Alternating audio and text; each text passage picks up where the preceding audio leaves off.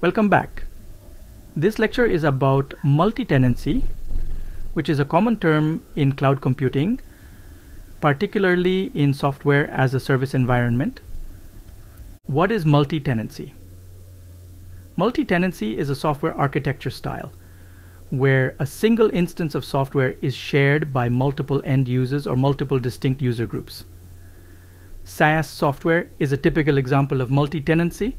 Here are a few examples of SaaS software: Salesforce, Gmail, Microsoft Office 365, TurboTax, just to name a few. We also have the term single tenancy. It is the opposite of multi-tenancy. In single tenant, each end user or each group of users uses its own software instance. There are plenty of examples of multi-tenancy. Let's take the example of tax software. For example, TurboTax has its SaaS version.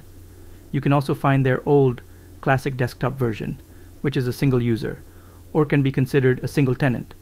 Let's take one more example: typing software. There are many SaaS software to practice typing that are deployed as multi-tenant. You can also find desktop versions that can be considered single tenant.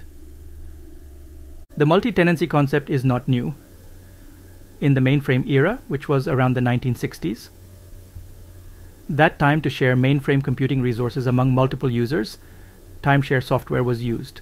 Cloud computing uses the same multi-tenancy idea to allow the sharing of computing resources in which the pool of computing resources, such as processing power and memory, is divided among multiple users or multi-tenants. This multi-tenancy is at the server level. SaaS leverages multi-tenancy in which software instances are shared among multiple users. An important point to note is that, like multi-tenancy in mainframe, in SaaS also data for each user is separated or isolated, even though the same software instance is shared. Typically, SaaS providers separate databases for each SaaS client to separate data. With respect to multi-tenancy advantages, multi-tenancy saves costs. The reason is obvious. The computing resources are consolidated and shared among multiple users or clients. This sharing helps keep costs lower for individual users in a multi-tenant environment.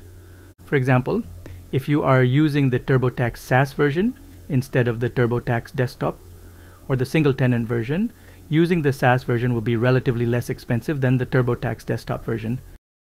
Multi-tenancy enables flexibility. As we know, resource estimation is a challenging exercise. If you over-provision, the cost will go high. If you under-provision, then your output will suffer. On the other hand, in a multi-tenant environment, you only pay for what you use. Also, you would have to not worry about managing resources, such as applying patches, securing resources, etc., as the cloud provider takes care of resource management.